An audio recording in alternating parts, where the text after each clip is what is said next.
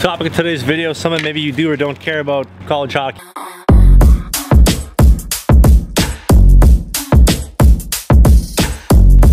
What the f is this?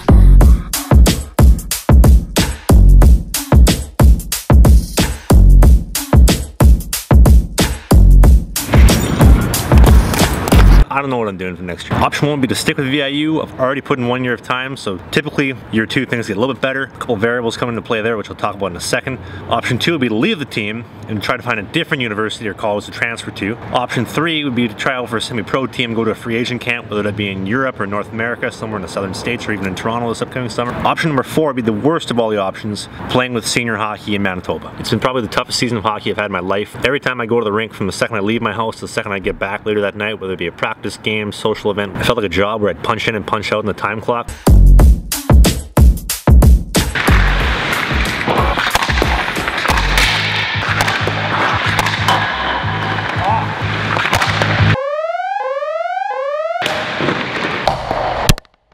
God damn it. Yeah, broke it.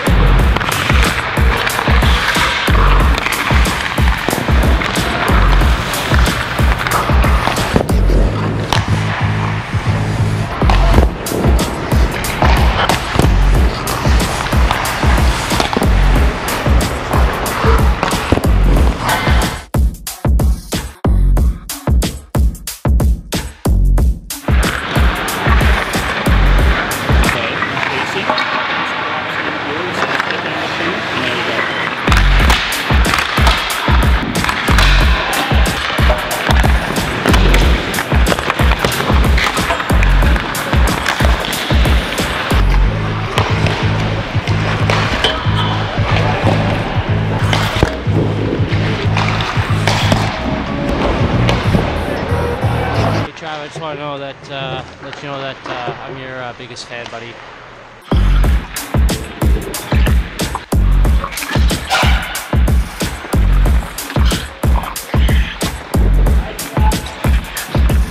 Stop the whole thing. No! Why? Because I just filled it up. I remember when you bought like 4 of these. Yeah, they're a good deal. This is like 50 bucks. I'm in Victoria today because I'm helping one of the guys on my team with a video project. That's him right there.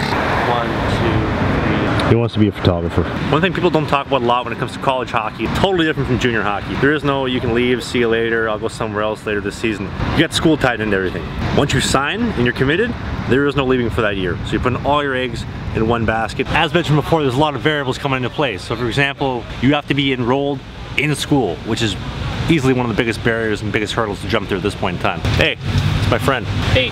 You have to have the right amount of credit hours and the right amount of courses to be eligible to play on a hockey team. You have to find a program that's an actual fit for you. A program where you're not going to be sitting as the 4th guy for the next 5 years. Finding a place where you have the opportunity to play and to succeed and actually be seen by a lot of people. The most stressful part of all of it, cold call a coach or a GM, or you send off an email, you start talking, you get a little bit of a lead, and then maybe things aren't going to work out, they found a different guy. That trail goes cold, you start again, and it gets to a point where you start running out of teams. However, what's the point of sticking in a program if you hate it? Another part people don't understand is the actual involvement and the feeling of being on a team. In college, if you're the 3rd, 4th, or even the 5th guy in some teams, you have 0 involvement in the team's success. You don't contribute in games, you have almost no influence in practice whatsoever. Guys in the locker don't care about what you have to say. It's another very interesting facet that does not get talked about a lot. Now, I know you're probably looking for more information. Want me to tell you a little bit more about where do you want to play, where are you going to go? There's a lot of parts of the process that are frowned upon if you're sharing that publicly. Like for example, I have a lead with this team or this university. A lot of teams like to stay politically correct. Although it may seem like common knowledge to you and I, they don't like sharing it. So you got to keep it quiet. At the end of the day, you got to respect that, and you got to do what the coaches and management or whoever wants you to do. So I will see you on the other side of these. You want water? Yeah, I'd love some water. Sideline Swap, you can quench your thirst anytime. I have a little inside secret to tell you. Now, there's a keg at the Sideline Swap headquarters. You tell me this place isn't fun, go to sidelineswap.com. I'll see you next week.